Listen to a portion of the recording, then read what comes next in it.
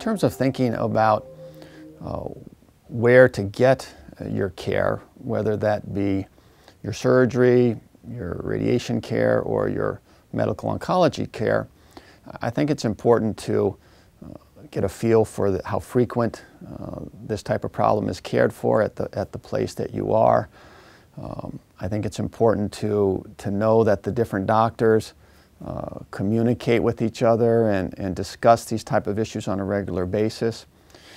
I think that it's important to know that the resources of the hospital that you might be getting your surgery at are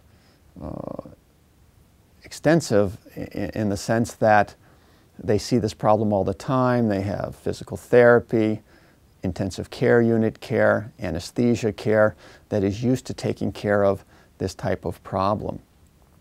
There is certainly a personality component. I think the patient needs to feel comfortable with the doctors that they're talking with. This is a life-changing event, and the doctors, I think, need to be invested in that person's life.